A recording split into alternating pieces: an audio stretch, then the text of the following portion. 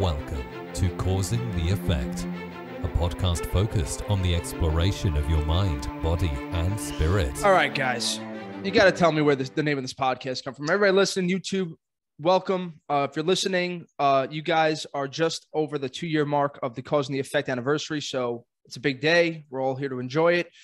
Thank you guys so much for listening, for joining, all that good stuff, for the support.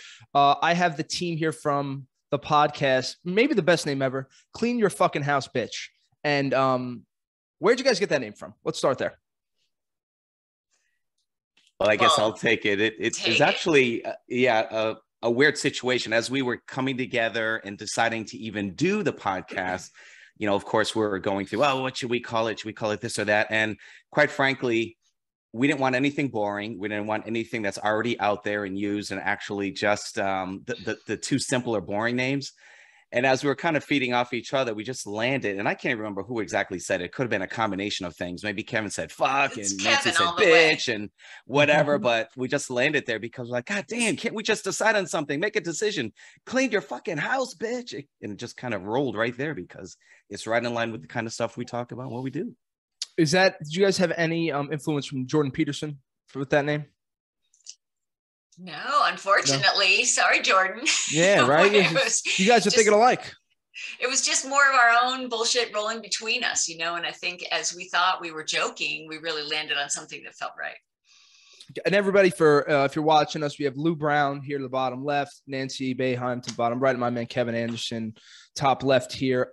Basically, what they're trying to, the reason why I particularly loved your podcast is it seems like you guys are trying, in the beginning of personal development or self-help, whatever this, you know, want to call it, it feels like you have to add stuff to it. I have to become more courageous. I have to, you know, do this and that. And as I've gotten deeper into this process, it seems like you have to remove things more and be able to kind of eliminate the nonsense you don't need and, you know, remove the illusions or whatever to kind of just clarity as more or less what I would say. Is that something, it seems like that's kind of the summary of what you guys are trying to do. Would you agree with that? And what would you say is the biggest things that you guys have learned to kind of remove from your lives to make it more of a optimized kind of way of living? Absolutely is the intention of clearing the clutter, right? And that's what cleaning your fucking house is about. We all carry excess baggage in some form or another. So how to let go, and letting go is probably one of the hardest things for everyone to do. And I think the first thing we had to do was let go of being worried about what people thought of the name and roll. All right. Like letting go is it's such a simple thing, but it's such a difficult thing at the same time. Like for me, that's been the hardest in particular. Pick your poison, letting go of what people think of you, letting go of the fear, letting go of, you know, whatever. For me, letting go of that old character, this, you know, that old version or identity of Scott with money or this or that, trying to become this new version, that has been the issue. For me, what has been the main issue? What has been the hardest thing for each of you to let go per se? And have you been successful, or is it a work in progress? Oh, hell, whoever answers, it's a work in progress. Yeah. Right. We do talk a lot about how we cling to the past. And we certainly have talked about all of those things you mentioned: fear, fear of rejection, fear of being different, conformity, all of those things. But the one that keeps coming up over and over again is clinging to the past. And Kevin oftentimes will throw a very interesting statistic that somewhere like 90 to 95% of our thoughts are of the past. And it's crazy when you actually force yourself to think about it. In other words, if you're in a moment and you're thinking about something, if you can catch yourself, shit, I was just thinking of something I did last year, the year before, somebody that pissed me off last week in traffic. It always seems to almost center around that one thing. That's the biggest, dirtiest aspect of our houses that should be cleaned, in my opinion. Not just would be nice to have clean, but should be clean. Mm-hmm. And people would really be able to fill that with so much more positivity. Yeah. For me, I think the biggest thing that I'm working on currently, letting go, is trying to control everything, like every outcome, every opportunity. I find that when things don't work out, typically they don't work out for a reason. So just letting go and knowing that, you put your best foot forward, you keep trying and everything will work out. I used to try to control everything in my life, and it just really created a lot of stress, anxiety, you know. Mm-hmm. But you're still moving forward, yeah? Mm-hmm. After letting go. So you feel okay about it? Do I feel okay about it? Yeah. Yeah, I feel all right. I mean, All I'm right. trying to let go of the fact that my allergies are killing me right now. All that Yeah. cotton shit floating around in the air just is destroying me. Sorry, that sucks. It does. It does. I, like most people, I say most, but maybe I'm wrong, but I worry too much about what others think. That's And I have to let go of that. And I know my mind knows, but my brain and my mind conflict with each other. So Yeah, it's hard because like if you're an analytical thinker, like I'm sure it sounds like me and Nancy are similar. Like that's my one main thing is like, what do people think about me? And it's one thing to say it. Right? I don't give a shit what people think, but like, you do. to live it. It is kind of how it is. Yeah. And for me, it's been funny because Lou brought up the past. Just like understanding the way our mind works has been a key for me. And I guess understanding things analytically just gives me like an ease, like from an anxiety standpoint, like understanding that most of what our memories are made up of is incorrect. Like just understanding that from a science standpoint, like the things that I think were like the worst parts of my, like the worst things in my life, replaying them back are usually much worse than what they are. They're like understand things from like an evolutionary standpoint. Like they're just there to make sure I don't die. Like that's it. That's really what the past is there for. That's been kind of the key to getting through this thinker mind of mine. Have you guys used any skills or situations or coping mechanisms to help you kind of work your way through these issues? Many. I think it's really about, we talk a lot about how a plan is the thing that can keep you moving forward. And you need an overarching goal that is the inspiration, I guess. And then you need the action steps. And if you have the two of those combined, baby steps, as you hear this lots of places, not just us. If you're taking one little step forward each day, you're moving towards your overarching goal, and you're not going backwards, you're not stagnant, you're doing something, you're making progress, and you don't know what's next until you do what's next in front of you. So just to be able to keep moving at whatever pace is right for you. That's an interesting question, coping mechanism. What immediately popped up for me is the fact that it's a little bit about what others think about me, and comparing ourselves to others as well kind of overlaps with that.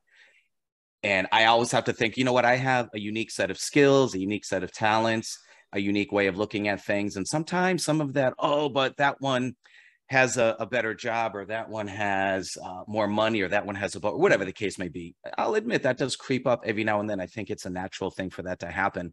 But what we talk about in our podcast and what we practice is the fact that, okay, you have to keep having that awareness and thinking that, okay, you know what, we are unique individuals. We have unique talents, and we all bring that to the table with our clients and of course with the podcast. And I think it does help me to build my own confidence and self-esteem when I remind myself of that. What about you, Kev? Coping mechanisms. I lean on meditation a lot to kind of control, or at least become more aware of my emotions and my thoughts, what's going on.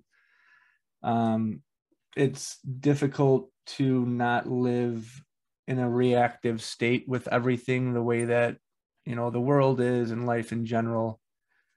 So trying to be able to choose responses versus reacting emotionally to things. Like I used to be a very angry person. Mm-hmm. And,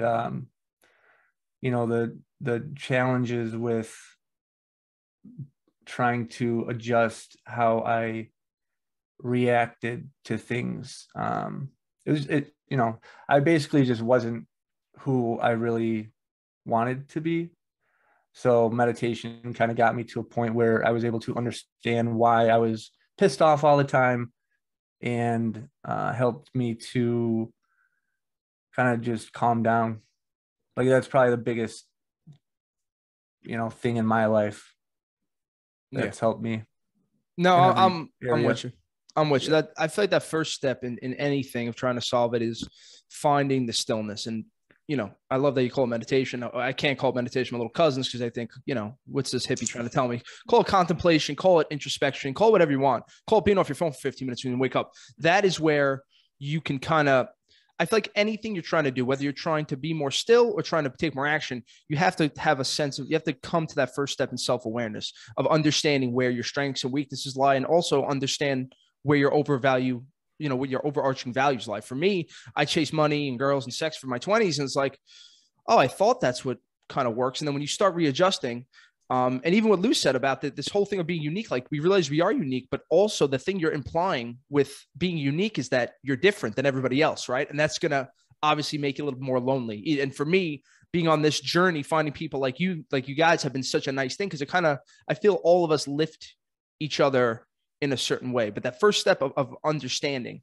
that awareness of seeing where everything lies, I think is the first step and the crucial step. For me, meditation has let me see the world on different levels from how people actually look at things. I started realizing, wow, people look at world from a physical perspective. Some people look at it from an economical perspective. Some people look at it from a psychological perspective, and just being able to relate to people on these different levels and saying, okay, this person's looking at it from my boss is looking at stuff from an economical perspective. The little cousins who are younger and into the women, they're looking at stuff from a physical perspective and trying to, that's like what meditation does for me, is help see everything in a different level, and like brings my awareness like from looking at the world 10 feet up to 100 and 150 feet up. And I think the byproducts of it are just like letting go of the anger and stuff. Cause like when you start that I think is the reason why I started meditation. And I just want to feel less anxious, it's kind of more of a selfish reason.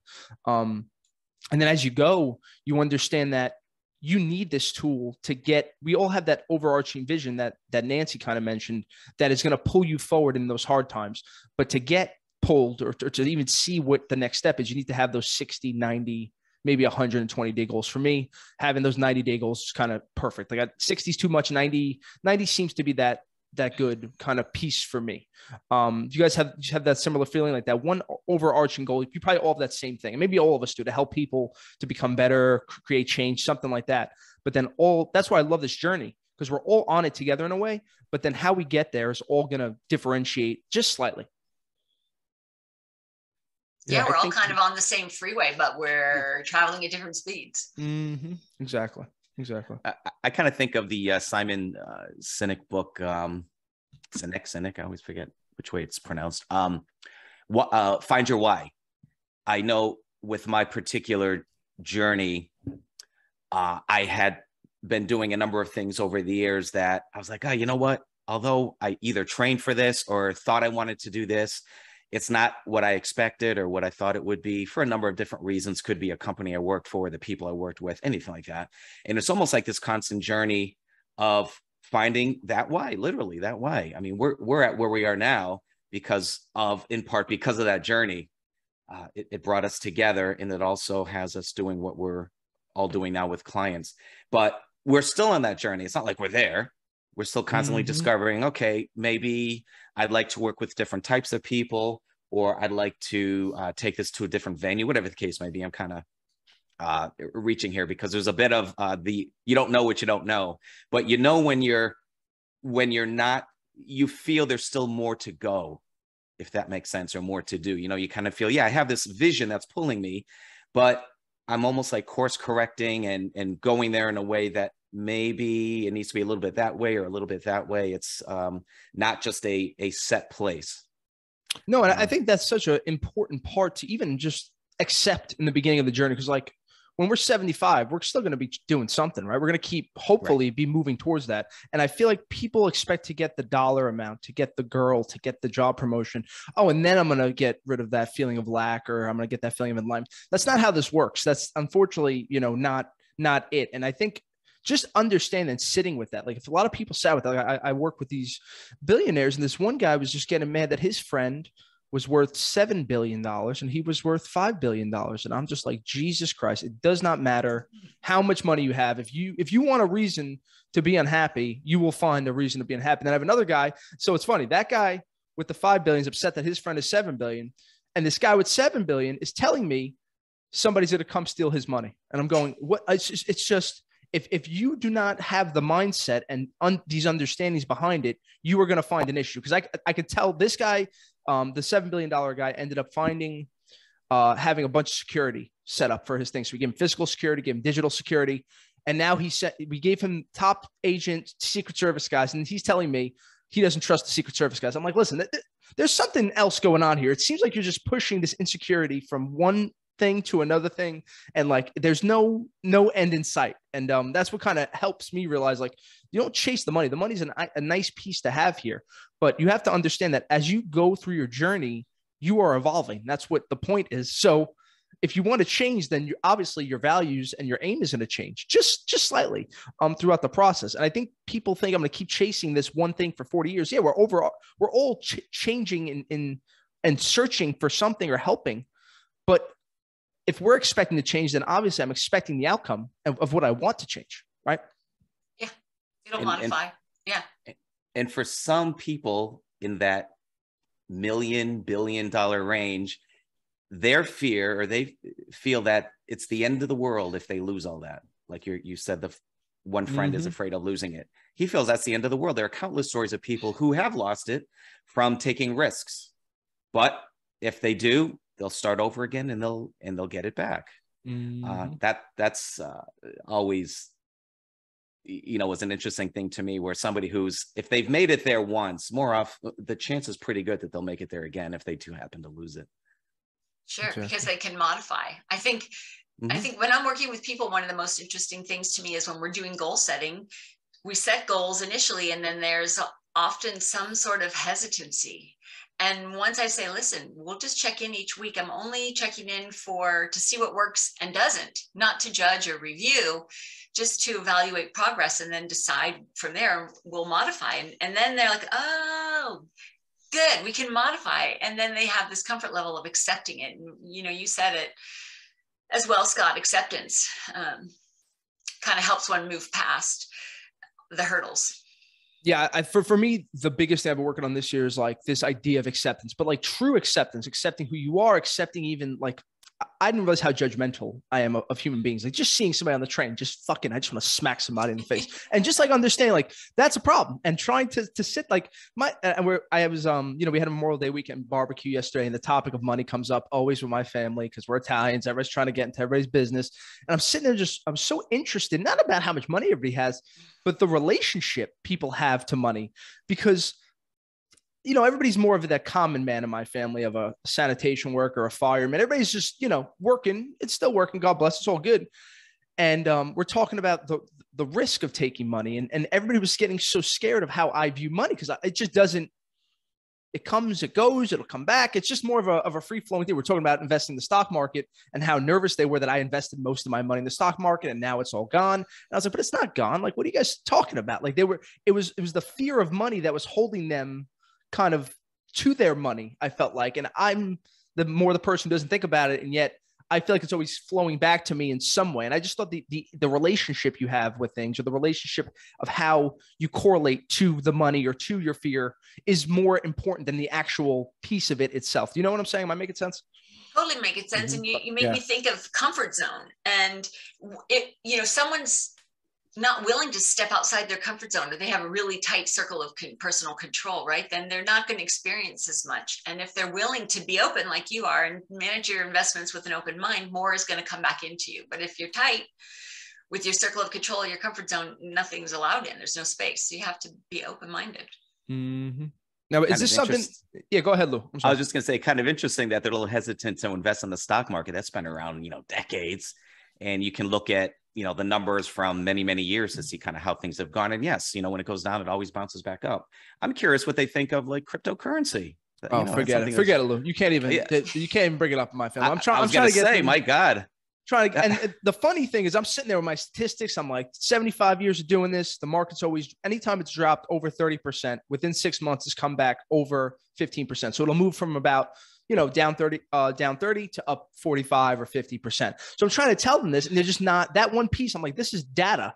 This is a proof. And it's just over their head. Well, the market's down. You lost all your money. I'm like, you don't really lose your money in the market. It's more just, you're playing and again, I treat everything like a game. I look at it like there's a branch, in the video game of money, and I'm trying to get this money higher than what it was a year ago. And I'm trying to explain to them, like, if you guys leave it sitting in the checking account, you're losing money more than you've ever lost it ever in the history of the world. We're down 11% inflation here. Especially now. Exactly. And it was just, no matter what I said, it didn't matter. And, the crypto, Lou, was like, they think I'm invested in goddamn, whatever. And I think that is Ponzi scheme. Yeah. Ponzi scheme. You're just playing. And listen, I'm not a gigantic fan or even a big expert on crypto, but I know that what you're doing, even betting on the stock market or gambling or whatever you want to call it, it's you're betting on the anticipation of people and how they're going to react to it. And I may not understand crypto, but I know that there's a ton of kids in the 18 to 25, 30-year-old mark that are obsessed with it and really do believe it's the future. So you have to kind of put your trust in other people at some point too, because it's only worth what other people really think it is in the end of the day. Well, and that's a fear. If you fear something that you don't know, either learn about it to figure it out and see if it is still good for you or not, or don't. I mean, you just can't bash something if you don't know anything about it. Mm-hmm. Has your guys' relationship with money changed as you've gone deeper into self-development, or even your meditations or spirituality or any of that? Yes. Yeah. Yeah. I have done a lot of like introspection and a lot of soul searching, trying to figure shit out, because like the world doesn't make sense a lot of the time, like a lot of the shit that happens and all that.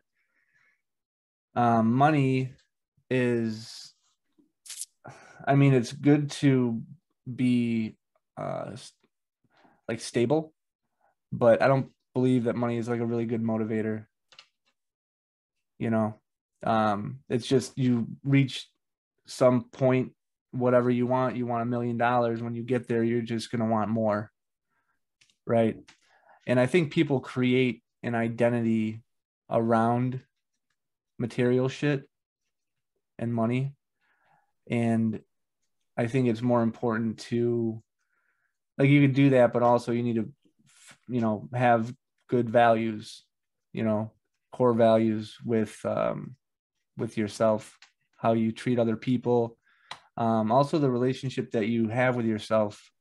I think that we're all very quick to tell people that we love them, be compassionate to others and all that, but we don't do the same for ourselves. That's well said. And I think I hear you that money is it's a motivator, maybe not a good one, because it could take you down a road that doesn't give you what you really need back. Right? Like, so maybe you're getting more money, but you're not getting understanding, acceptance, or compassion, or partnership in life. Yeah. And I think too many people look at money as just what it's going to get me. If it is going to get me that yacht or that mansion or that whatever, there are people who get a much bigger high or a rush from actually using that to help others. Give back to the community, build a homeless shelter, do whatever. There's countless studies out there that say that it gives us a lot more satisfaction in life is helping others. Oftentimes I hear that as that is the meaning of life, is helping others. So whether you have a lot of money or no money, that you can get that same level of satisfaction and happiness from being more compassionate, self-compassionate, as Kevin mentioned, and helping others, lift us all up, bring us all on a positive journey. And I think there's something that you lose as a person. Let's say if I want, and I've tested this year. This year I said, I'm going to try to, maybe leave my job or something. Let me just focus more on making money and saving it. So let's hit this X dollar, 300, whatever the number is. And there's something that I lost, I feel like, by focusing on the future of that number, right? Whether it's happening or not is really irrelevant, because you start focusing on that. It's like, you're just focusing on a game, basically. And again, for me, coming back to it's like, what are you wasting your time on? And then I think you throw in, I feel like the world was trying to teach me a lesson. Like, Scott, you're trying to make money. It's not going to happen. Like, the market's going to crash and then crypto's going to go down. Like, it's not happening this year. So it was like, for me, a double-edged sword of like, you can't really force everything. But also, even what I gave up of worrying about that, even looking at, the experiences I lost of, trying to stay in an extra night or trying to do this, for me, it's just better. I think when you find that nice balance of being able to save it, focusing to an extent on it, like just putting it in and then having it be your overarching goal. Like I feel like that became the overarching goal for me this quarter. It was like, was it really worth it? And it's not, honestly. It's never really worth it. Scott, you just shared a perfect example of, and we talk about this, but this is also known in the wellness industry, about focusing on the process, not the outcome. And when you were so focused on the outcome of needing X dollars, you weren't finding any satisfaction with it. And when you were able to focus on the process, the joy came out of the things that you were doing. And then the outcome still came. So yeah, that was a prime example process. Yeah, all this stuff, like it pops up over and over again. I just think it takes time for it to actually sit in and like condition with yourself, because you're fighting with the world. You're fighting with even these external factors, my family in one case, the scenario, and even, you know, well, when are you going to get that piece of house? When are you going to buy this or that? And I've just kind of accepted, like, I just work differently. I prefer to be flexible. And I think everybody's in different situations. The person who's about to get married with children is in a different situation than I'm in, where I'm kind of just free flowing, and I want to truly have that freedom. And there's when we talk about freedom, I don't mean freedom of choice, because then I'm still bogged down to choices. Then I want true freedom. I just like to be. And when you start being able to not worry about that, like there's something that happened right after my divorce of when you made amount of money and then you don't have to worry about it anymore. And I really prefer not worrying about money. It's not a thing in my mind. It's just, I feel like it flows. I flow better almost when it's not even a thought. Obviously we're going to pay for stuff. We're going to have to pay the bills and stuff, but like, it just feels truly like what freedom should feel like. You know what I'm saying? Am I making sense? Yeah. And I actually think you would make more, the general you, and you too, by not worrying about it. You know, if you're constantly worrying about money all the time, that's taking energy away from activities that could help you to make money. Mm-hmm. You know, I wanted to share real quickly one aspect of the whole thing with targeting numbers. I know that's a thing in the business world. I was in corporate America for many, many years, and that was all about budgeting and planning. Everything was focused on numbers. Obvious reasons. That's how everything kind of works. However, when you don't hit a target, it's seen as a failure. Oh, we didn't make $1 million. We only made $999,999 on that line of business. I worked in the insurance field. Is that a failure? You know, that always struck me as, are you kidding me? You're right in the ballpark. It can't be seen as a failure. And that's why I also work with people in the wellness industry, as Nancy does. And with weight management, numbers aren't even a thing. Don't even step on the scale. It's about how you feel, how you look. Because if you focus on that number and you're like, I didn't hit that weight loss goal that I had, boom, you're going to probably get back to old habits and start to feel bad about yourself. All the emotional baggage comes back in. Just focusing on the numbers is a terrible thing to do, in my opinion. Yeah. For me, even like, if you're going to want to hit the number or something, or you're going to want to lose the weight, there's that implication again, like that if you don't hit it, you're failing. But does that really even exist? And I know you guys did an episode on truth. I believe it was the last episode you did. And I was very curious to see, did you guys have any cool revelations off of truth and what reality is and what is an illusion, what is not? How was that episode, and what did you guys get out of that? I think that was Kevin's. Yeah. Well, we have no idea what the truth is, or what reality is, or what the fuck we're doing here on this planet. You know, we don't know. So I think the best thing we can do is focus on abundance, focus on helping each other instead of arguing about shit, you know, fighting with one another. What is life? What is reality? You know, we don't know. We don't know the truth. And we don't even know if there's something in between truth and untruth either. We were having a debate on that. Everyone's truth is different too. So each person's experience is different, what they believe, where their values are, where their faith is, just in what's acceptable or not is different for everybody. So your truth is your own. And I think key is being honest with yourself about that truth, and nobody knows but you inside. Mm-hmm. Yeah, when you think about it, like we are floating through a galaxy in space on a rock right now. That's what's happening. That's truth.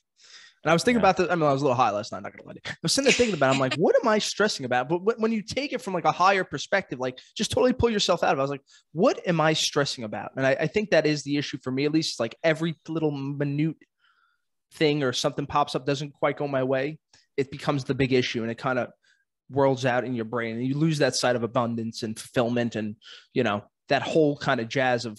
It's really just how you look at life. Perspective for me and perception has been the one tool like that you could use for greatness, or you could use for just to ruin yourself, basically.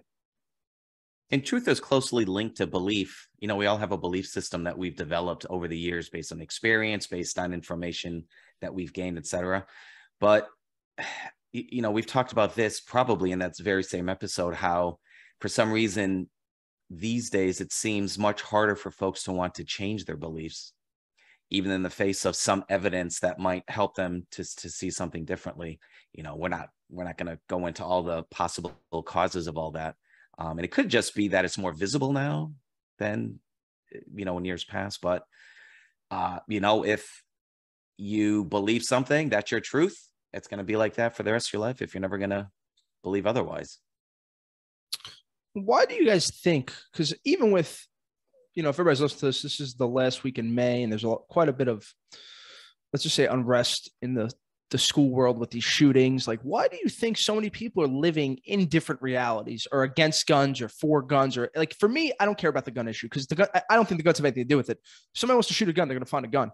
It's about what's going on in people's minds, really, for me, and what is not only going on in people's minds, but why are we living in these different worlds where we all can't get on the same page about at least saving children, something. So, I feel like something really terrible, even worse than this, has to happen for us to all kind of snap out of it. What do you guys think about that? It's a very complex subject. Let's put it that way. We're all kind of,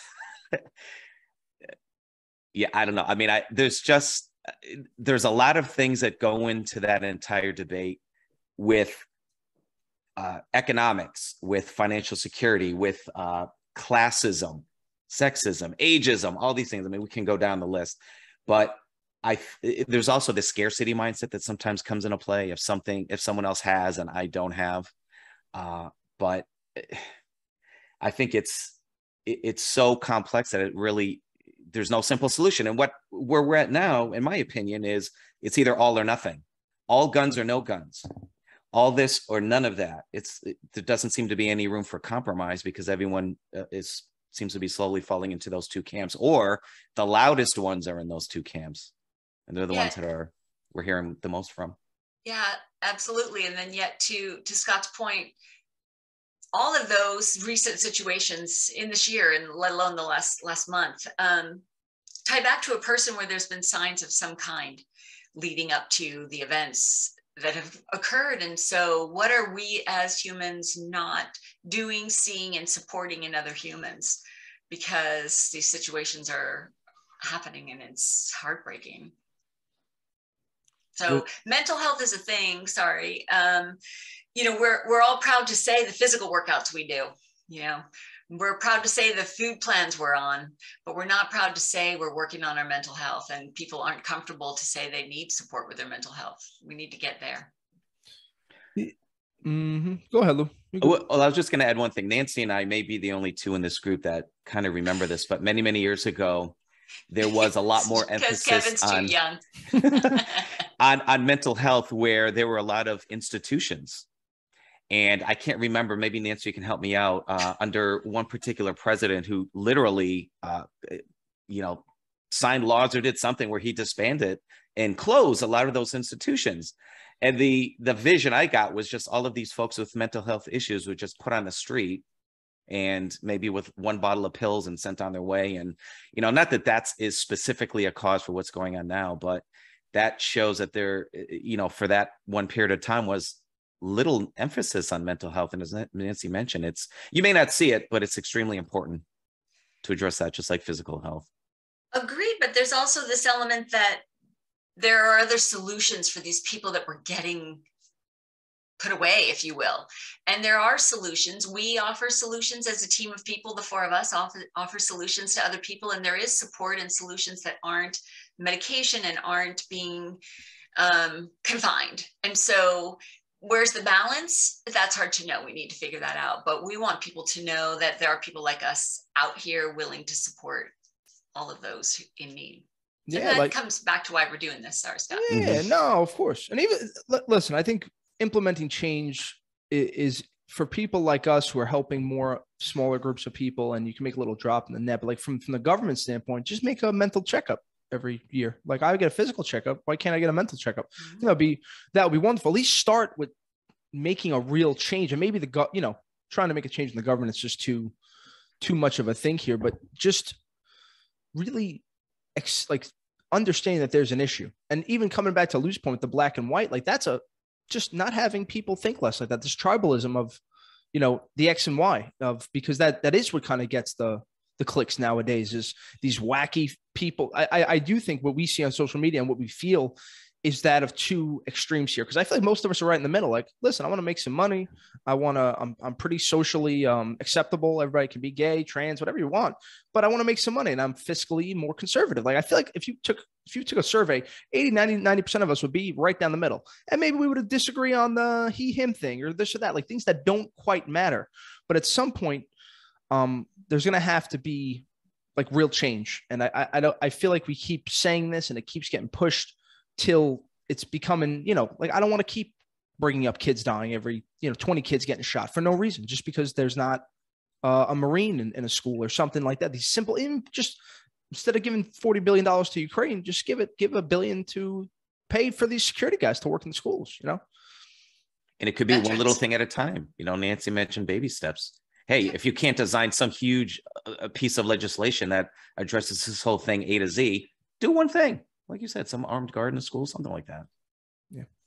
And did you guys ever hear of Indra's net, the net of Indra? Is that something familiar? You guys ever heard of that? Mm-hmm. So I've been just digging into the spirituality stuff, but the net of Indra, it's like a metaphor for the structure of reality. And it describes as there's like 1 million different nets. And it's like each net is basically a little jewel that is clear and reflects all the other jewels. And the way that you're supposed to look at that is each jewel is an individual being or an individual consciousness, right? And every consciousness or every jewel is kind of intimately connected with everything, and it's reflected. So there's no way to ever actually understand what is good for you and what is bad for you, coming back to Kevin's point about truth and reality, because you never know what's good or bad. Like if I lose all my money, but I become depressed and end up sitting in my house, I could have got hit by a car next week. Like there's all these little things that you really can never actually understand. So for me, it always comes back to just being having the highest quality mind in every single situation, truly being present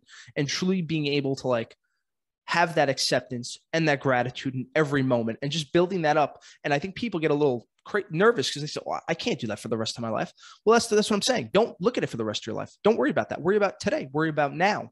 And if you start doing that, I think you start getting more of like a clarity and a richness, not only with your goals and values, but just in conversations with people, just in like understand. Like for me, the highest value of these conversations having, like, this is why I do the podcast. This is why I rip these out. Cause like, this is the highlight of my day. It's going to be, this is it. And then, hopefully we'll get a couple emails helping people. Like those two are the highest values for me. It's easy. No money, no fame, no anything will do it. But those things for me, I know that for a fact. Those are my highest values. I think if everybody got some clarity on what their values are and then took slow, mitigated action toward it, one little thing, a half hour a day towards your action, we would all be a lot happier. For sure. We all say the same when we're done recording our own episodes. We're like, okay, that feels good. We're empowered for the day. We're usually, we might start out going, what the hell are we talking about today? And by the time we finish, we're like, damn, that was good. It just goes off. It's wonderful.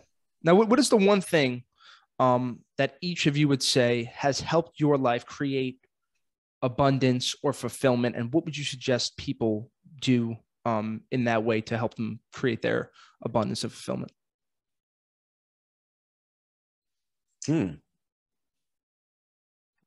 Well, okay. I can tell you for sure that my biggest aha moment came from the word awareness comes from me all the time. And my awareness was recognizing that my intentions and my behaviors weren't aligned in some instances. And so I thought of myself in a certain way, yet I wasn't taking any actions to be that.